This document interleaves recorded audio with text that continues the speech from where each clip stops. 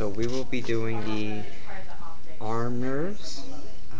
The first one we'll be going over is number 67, which is the brachial plexus, which runs up to here.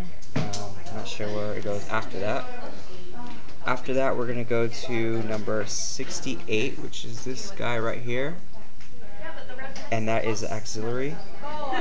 70, which is hidden deep inside there, is the musculocutaneous. Okay. After that, we'll go to the, let's see, brachial nerve, which is right here. Also down here, so it follows up through to the elbow, going to the anterior median side. It looks like it's a